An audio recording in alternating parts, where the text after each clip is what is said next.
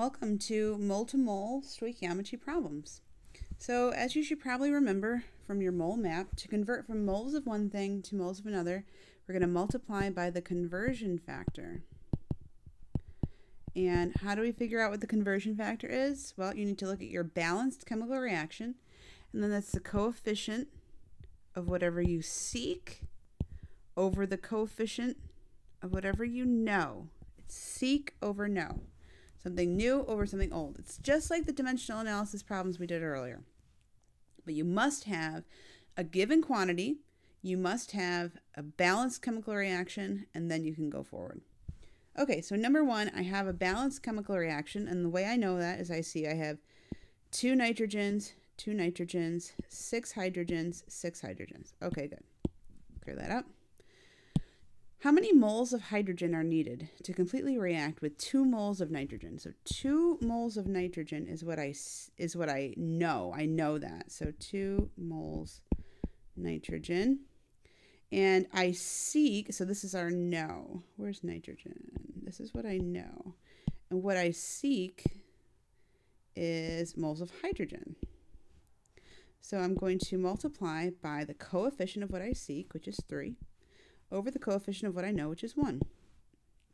So 2 times 3 is 6, divided by 1 is 6. Now, our answer is going to be moles of hydrogen now. Okay? Math is pretty straightforward. How many moles? Okay, so I'm just going to let you know, these are all balanced chemical reactions, so we don't need to check it every time. They're not always going to be, so make sure you do. But this worksheet, they are. How many moles of oxygen are produced by the decomposition of 6 moles potassium chlorate? So I seek oxygen. So even though oxygen is part of this, I'm looking for just elemental oxygen. So this is what I seek. And what do I know? I know 6 moles potassium chlorate. So this is what I know. So 6 moles potassium chlorate. And so the coefficient of that is 2. That goes on the bottom. What I know is 2. What I seek is 3. So again, my given is here. The coefficient of what I know goes on the bottom because I'm going away from it. What I seek is up top. So 6 times 3 is 18, divided by 2 is 9 moles of oxygen now. How many moles of hydrogen, so hydrogen is what I seek, are produced from the reaction of 3 moles of zinc with an excess of hydrochloric acid. So 3 moles of zinc is what I know.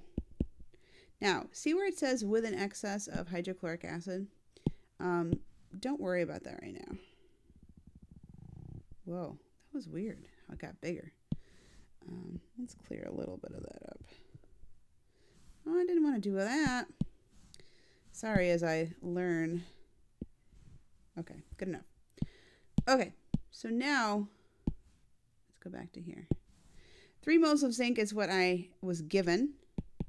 And I'm going to react it with what I seek over what I know. So the coefficient of what I seek is a 1. Nothing's written, so it's a 1. And what I know is also a coefficient of 1. So 3 times 1 is 3, divided by 1 is also 3.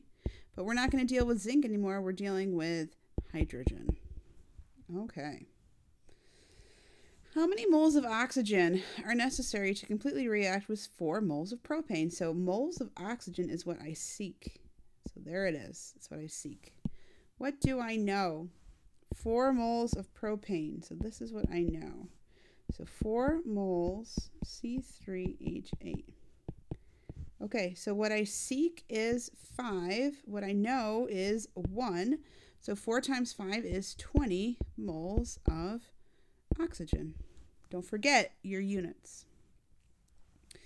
Finally, how many moles of potassium nitrate are produced? So potassium nitrate, and I've been using blue for what I seek. Potassium nitrate is what I seek. Where is potassium nitrate? So this is potassium nitrate. I seek that. And so, you know what? I'll just put that because I seek that. I know that's going to go up there.